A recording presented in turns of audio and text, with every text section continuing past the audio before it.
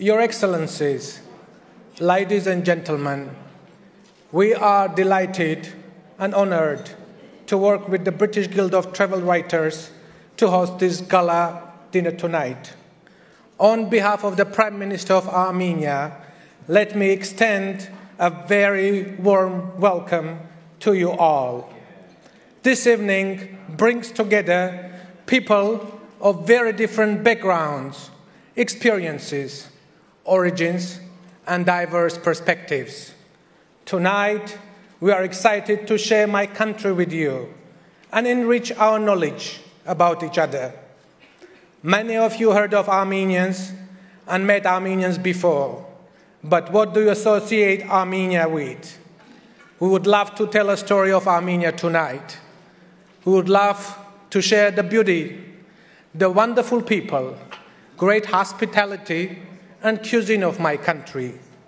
A country with a huge character, captivating all of the history and our unique Christian heritage that spans over thousands of years.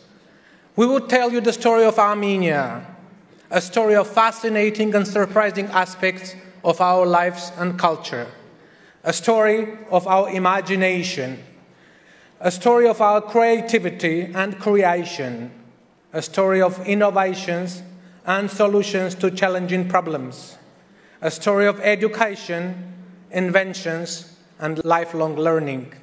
Ladies and gentlemen, we want you to taste Armenia, we want you to smell Armenia, and we want you to revel in the culture of my country tonight.